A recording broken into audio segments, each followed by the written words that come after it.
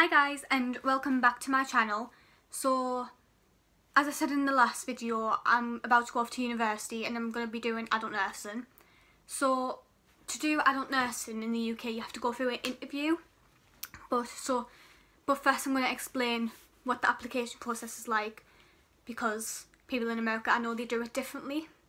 So in the UK we have this thing called UCAS, and it's a website, and it's what you sign up to, and you go on there to make your choices and you upload your personal statement. So your personal statement has to be, it doesn't have to be 4,000 characters, that's like the maximum. And I know mine at first was I was going to say a bit over, but mine was a lot over, just because I like to explain, but I had to stop. And then I was cutting too much out, then I had to add more stuff. And just, if you're in college and you're applying, like the teachers' college in the UK is just the last years of high school for like anyone who's an American watching, so we call that college here. And then, or sixth form, and then the teachers would help you in what to put in. So I know when I've watched videos of Americans applying to college, university, some of them had like 13 choices, but in the UK you're only allowed a maximum of 5, unless I nearly got 6 just because I wasn't getting accepted to some of them, so I was panicking. And they said I could have an extra choice if I didn't have an offer. And when I was about to make a new application, I got an offer, so I couldn't do that in the end. But so you have to pay, which I think is a bit weird. You have to pay to apply to university anyways, even though you're going to be paying after. But you know, you need a degree these days. Plus for what I was wanting to do, I needed one anyways. But so for one choice it's about £13, and then for 5 choices it's about £24, so you might as well apply for as many as you can. Especially if you're not going to interviews, you might as well apply. But with me, I had to watch out where I was applying to. Like, I kind of wanted to apply to Edinburgh, but then I was thinking, how am I going to get there? Plus my family was not really wanting us to move that far away. And in the end, I didn't want to move. I'm still moving away, like living away, but I'm still living in the same area, in the same county in a way, kind of give or take. So I couldn't decide between nursing and midwifery. I knew I always wanted to help people. I knew I always wanted to do something similar to that. And I heard that it was harder to get into midwifery, so I thought I might as well take my chance and just apply for midwifery, because I was originally, before I knew that you couldn't, I was going to apply for both, but then your personal statement, I couldn't say midwifery and nursing, because then they're like, oh, you're not serious. So my teacher said that, but then they offered us it anyways. Like, I'll explain that later. So I applied for midwifery first, and I applied to Teesside, Northumbria, the University of York, Leeds University, and UCLan, which is the University of Central Lancashire. Leeds was just bang out, unsuccessful. And UCLan, they said, no, we don't think you're going to do it for midwifery, but we will offer you an interview for nursing, adult nursing, because there's, in the UK there's also adult nursing, child nursing, learning disability nursing, and mental health nursing. I'm missing out. Whereas I know in America I think you do it all together, but in the UK you already like specialise as soon as you go to university. So they give me adult nursing, and so I was like, okay, yeah, because I was like thinking, oh, I wanted to do that anyways, I might as well take the interview.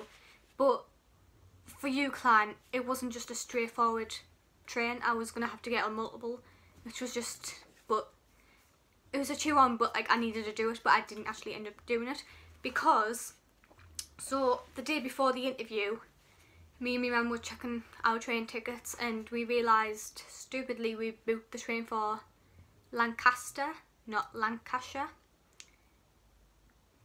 Easy, I think that's an easy mistake. But anyway, like, I wasn't planning on going to that one really anyways. It was just, I wanted the interview just as backup, like in case. So also the day before this day, when we found out, it was the York deadline for like saying yes to your interview. So when I applied to York, they said no to midwifery as well, but yes to adult nursing. So I said yes to the adult nursing, but it was the day after the deadline that I have to reply to the email, so I was panicking, so I just went up and rang them. And the woman who puts the interview times through and all that, she said, oh, like, you can still do it, because she hasn't sent the letters out or anything. So I just say, like, literally, if I was a minute or 10 later, I might have not been able to get the interview because it was after the deadline, but thankfully she was nice about it. So York. So I got the train to York at about 6 o'clock in the morning, and then the interview was about 8 or half 8, and so I had to get up at like 4 or 5 o'clock in the morning. And so when I got there, I sat in the reception with a very small amount of people. Like, it was the smallest amount I've like sat with for an interview. So I was a bit like, oh, it's like a very small interview. Like, I didn't know how it like went with York. So she took us into a room and like more and more people came. Like, I think I was like early because of me training and that.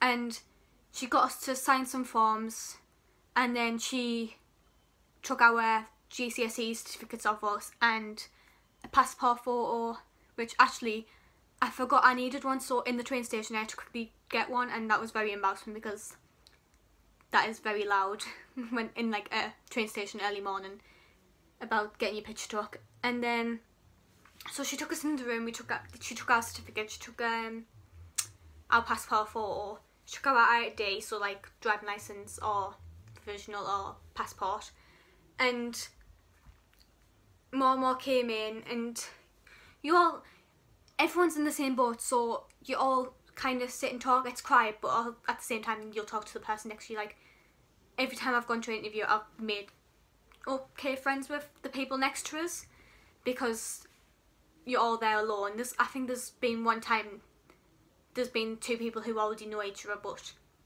the majority of yous don't. So after that, we all sat down once everyone was there, and we had to watch a video on dementia. Actually, all my interviews, I think, apart from one, involved dementia. A dementia video. I'll talk about dementia because that's what everyone's focusing on at the minute, for being such a big thing, and we don't know why, or like we know a bit but not loads, and there's no way of really stopping it. And so we watched a video on that, and we had to like move into a circle, and there was about 5 lecturers, teachers, who like watched 2 of yous, and so like me and another person would have one lecturer, and they would watch us for like what our opinions would be, to see if we would engage in the group discussion. And so once you know someone's watching you, obviously I'm shy, and like probably in college I would never have talked that much, but in the interview I was always making sure to get me point out, to at least say one thing, so they could see like I was going to talk about it, I knew something about it, and just, even if you don't know much about the topic, like you just say like how, or the nurse has to be like patient, everyone's like, it's a hard thing for the family, like just something in the 6 C's. So the 6 C's are caring, compassionate, competence, commitment, courage and communication. So I knew in all my interviews I highlighted one of them values, just because that's what I knew they would be looking at. All my college lecturers told us to look up them, and so if you don't know much about the topic, you could say about any of them involved in the topic, because they don't expect you to go in knowing all the knowledge. Like, there was some people who were sat there who had experience with their grandparents who had dementia, and they knew all about it, whereas I would sit there and I don't know anyone with dementia, but I still knew a bit about what it was, so I could say that, but not as in depth. But they don't expect that, like not everyone knows someone with that, so it's not to say who knows this, who knows exactly what it is. It's not like that, and they're really understanding, to be honest. So then after that we had, I think when we watched the video, I can't remember if we wrote it down or not. I know in a different interview I did.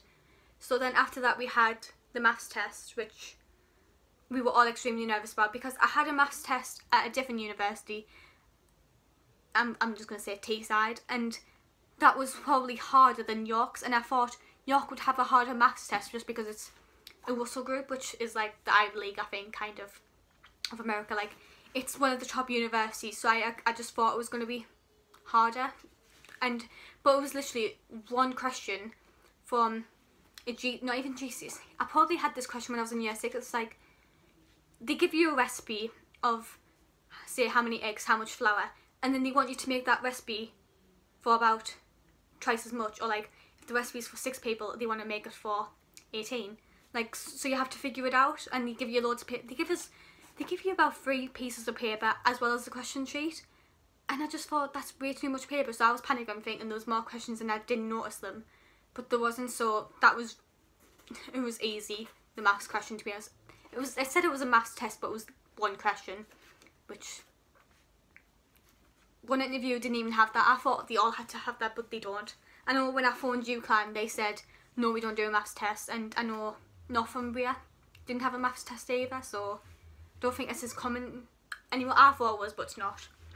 So then, after the maths test, they took us for individual interviews with the, was it with the people who watched us with the discussion? I'm not sure. But with like another person, so there's 2 people in the room. So one woman come and got me. They're not all women, by the way. This was just mine. She came and got me. We walked to a different building, and I walked in. There was another woman sat there, and we sat down. They sat across from me. It was formal, but not formal. Like, it wasn't behind a desk. There was like a desk behind them just for like the paper and that. So there was 2 chairs, and then I was just a chair in the middle of the room opposite them, and then there was a chair in the corner, which was for later. And I walked in. They had 3 or 4 questions to ask us, and one of them was about what would you do if there was bullying in the workplace. Like, they don't want to hear like you just say, oh, I would snitch on them. Like, I would snitch. Like, no, like, they kind of want you to say that, but at the same time they don't want you to be childish and just be like, oh, I'll tell the teacher. Like, no, that is like one of the answers that they want, but also like to see how you would handle like your maturity. So there was that, and then there was one question, I'm not sure what it was now, but I was struggling to answer it, so I was thinking, oh, I've messed that up because I couldn't answer it. But they always reassure you there's no wrong answer, it's just how much you can say, and I said a lot more on the other questions anyways. So after that, one of the woman that was already in the room, she took off her shoes and went and sat on that chair that was in the corner, and I had to pretend she was a patient and put a dressing gown and slippers on her to see how well I would act with real life patients, because if I was going to be like, oh, I can't touch her, she's a stranger, like, they're going to be like, well, that's what you're applying to, you're going to be helping people. So I'm a shy person, obviously I was panicking, but it's what I'm going to have to do. So when I picked up the dressing gown, obviously when I'm like carefully moving her and asking her if this is okay, asking her, just reassuring all the time, constantly asking her if like she can lean forward or if she can lift up her hand, if that's okay. Because you don't want to just ignore the patient, because that's just going to make them not want to be with you or dread that when you're their nurse, if you get what I mean. And she would like groan as if she was like in pain or like numb or like rough, so to make it more realistic. But at the time also me I was thinking like, I know you're not ill, so this is a bit, it was hard to do. But so I put the dressing gown and then I had to put the slippers on, and they said I did that really well, so I was like happy with that. And then after that you just left the room and you went back to the room where everyone was sat, and you had to wait until the end. So thankfully my interview was near the end anyways, so then you could have gone on a tour, but we didn't choose to anyways because there wasn't that many who was going on the tour, and it's like I couldn't have gone round to the accommodation where I really wanted to go because there was people already living them, because there was, I think it was about March, May or something, so like it was a school year.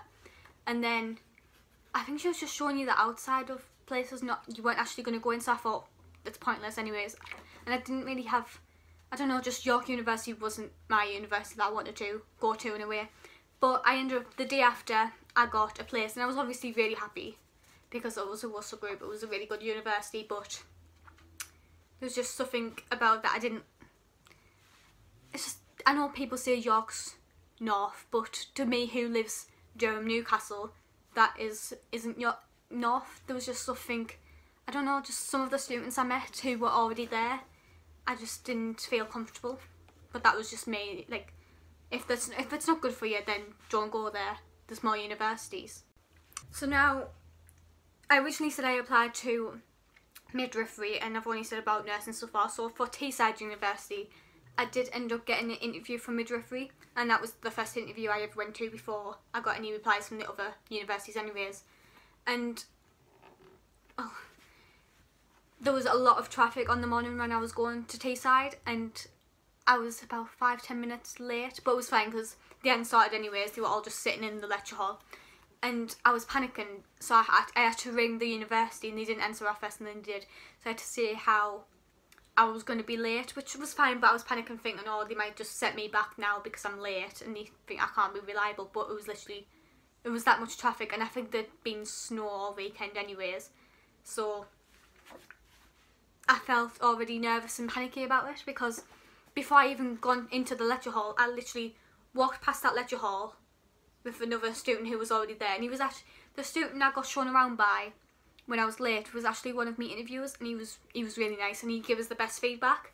So I walked around the university to this other part, to where I had to have my passport scanned, had to give other forms, because they give me a reference form, because I had to get another reference from my teacher, and then there was another form, but I can't remember what it was about. It was like, I think it was just your details, and then a passport photo, and then your GCSE certificates again. So I gave all that to them, and then they rushed us into the lecture hall, and it was awkward, but at the same time, like, I couldn't have done anything about it. We set off in plenty of time, and then the sat nav was taking us around little streets. It was ridiculous. And so when we sat in there, they gave us a little induction about the course, and then we sat down and we did a maths test, which before I went to the interview, they give you a practice maths test. So I had been practicing for ages, and some of the questions was from like what I would have done in year 8, year 9 when I was 13, and I couldn't remember that maths, some of it, so I had to practice for ages, and you had to get at least 12 out of 15, so it was kind of high, but just because a lot of people hadn't done maths for a while either. And I passed that anyways, because when I rang up later they said I did. And so we did the maths test. I think you have 20 minutes, I think, to do that maths test, and I think I finished a bit before that, and I felt confident. I don't know how many I got, but I just know I passed. And after that you sat there for a bit, and then I think you were separated into 2 groups. So my group straight after then had to go on the tour, so the tour was really good. And then, but I had already been to an open day, so I knew I really liked that university. And we met some year 1 university students who were doing midwifery already, and I was actually one of the youngest, because even though I've just finished college and it's like my time to go straight to university, like for midwifery, a lot of the ages for even nursing, like some of them could be in their 40s, 30s, 20s, like, so I was kind of young, and that's one of the reasons why they didn't accept, just because if you haven't had a baby, they don't want someone to be like, if you get what I mean. So you had to have either loads of experience in that kind of, I just had experience in daycares and nurseries because I couldn't get into a hospital. So there was people who were already mothers or like had jobs in the healthcare, so I was a bit set back by that part. So then we sat down for a bit, had talk with the year 1 midwives, and then we got sent upstairs to the interview.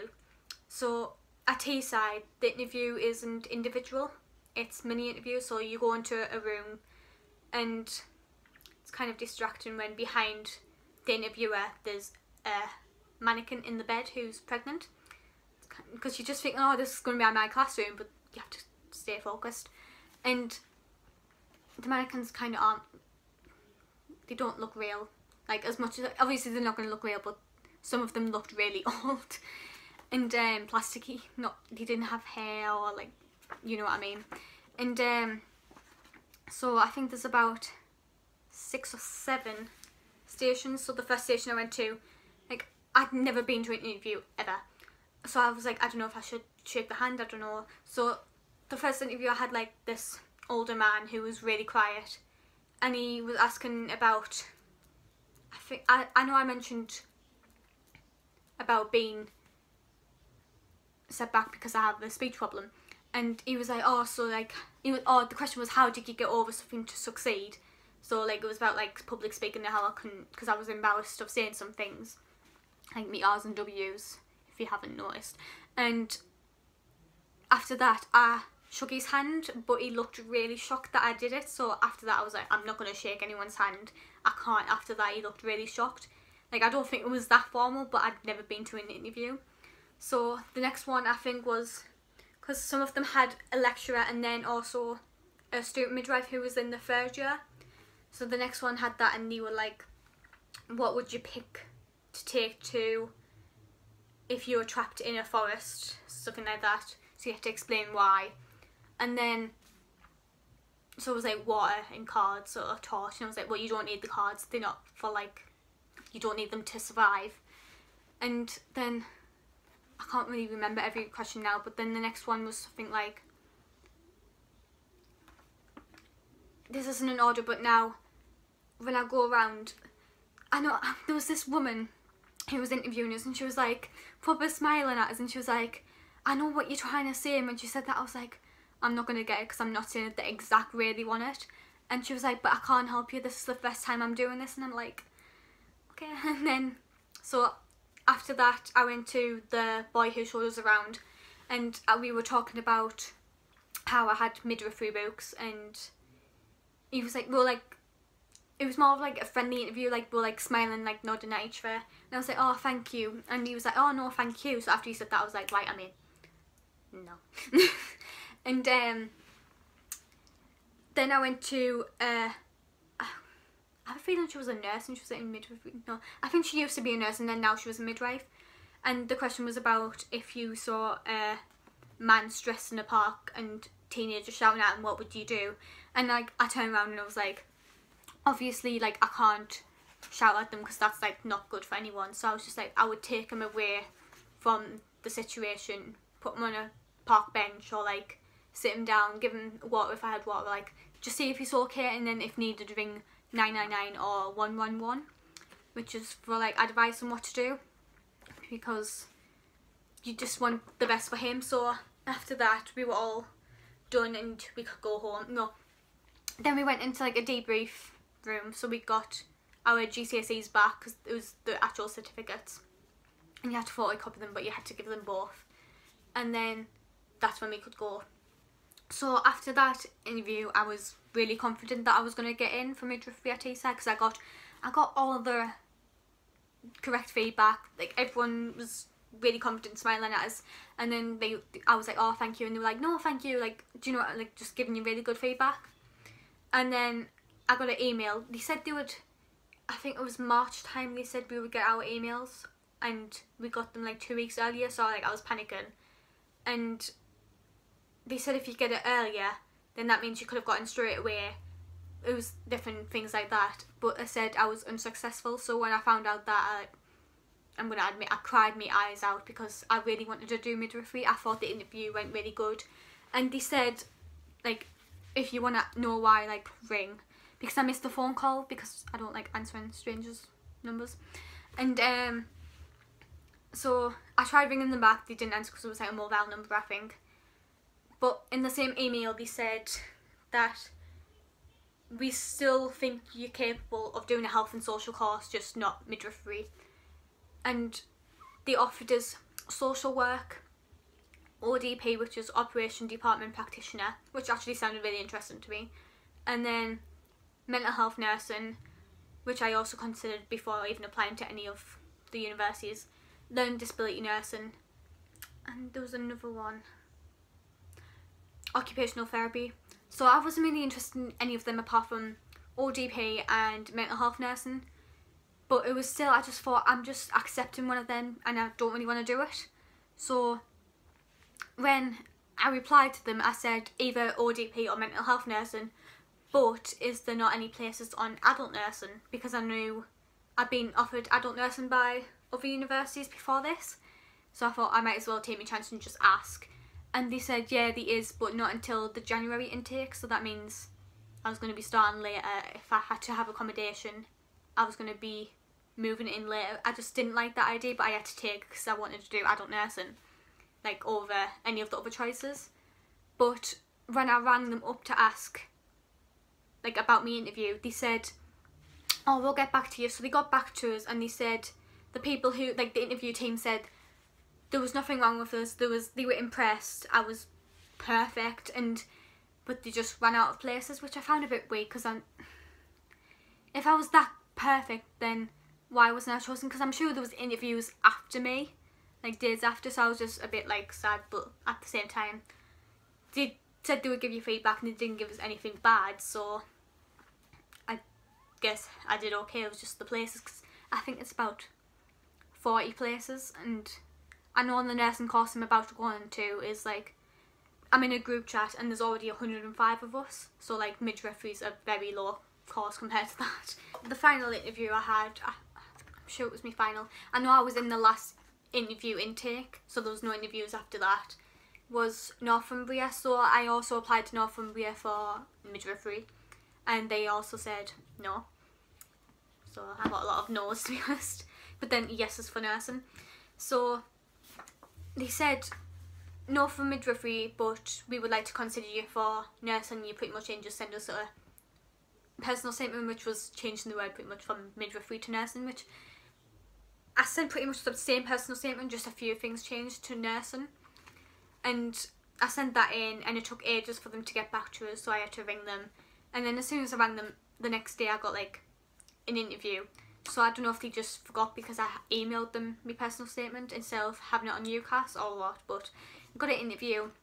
So I went to that and I was one of the, I was not early, I wasn't late. So I went in, like, again, I talked to people, made some friends, and I really wanted this, like, this university, because I didn't want Teesside anymore because I was going to start later and I didn't want to move into accommodation with people who had been living there since September anyways. And York was just too far and I didn't really like it, and to live there was a lot more expensive. I know my cousin lives there, but just to me, I don't know, it was not working out. And plus I didn't know the area to be going to hospitals, so I just preferred to have stayed more at home. So I did the new personal statement, got an interview, went to the interview, and there was some there for mental health nursing. Actually, one of the people, he was boy, one of the boys who was there for mental health nursing was also at York on the same day. And he even said that he was at the York interview. Oh no. Yeah, no, the York interview was the last one because we saw each other at Northumbria. So the other way around. So we got separated from adult nursing to mental health nursing. So we went upstairs, went into this room, watched a video again about dementia, and we had to do a writing assessment on it. There was no maths test in Northumbria, and we had to write down what was good about the nursing and what was bad, what could have been better, what did you notice. And so I did that. It was just, I don't think there was anything like bad in the video. Like when she said, "Oh right, what's bad," I thought it was going to be like something really like noticeable, like what the nurse was doing, but there was nothing. I think it was just like saying, oh, she could have asked him, like could have said something, just simple things like that, which probably wasn't even an answer. But anyways, I must have done fine on my writing assessment, and I included some of the 6Cs again, and I noticed, like, I didn't think I wrote a lot. I'm sure you had like 10 minutes, but it seemed like 2 minutes to write it. And like other people were saying, oh, I didn't write that much, and I was thinking, I wrote loads. But like I said, I explained that, and I actually wrote that fast. My handwriting was really messy. And then we got different folders for which group you were in. So I was in a group of one of the girls and extras, and we then went to another room and got separated into them groups. So it was a group of 5. So we went into a classroom and sat around a table with 2 nurses. I know definitely one of them was a nurse. I think the other one might have been a nurse but now a teacher. And they sat across from us, not at the table, and they give us topics to talk about with some A3 paper, and we had to, I know only one person like wrote, but as long as we all spoke it was fine. And they were watching us speak about, like, they were watching us discuss about the question.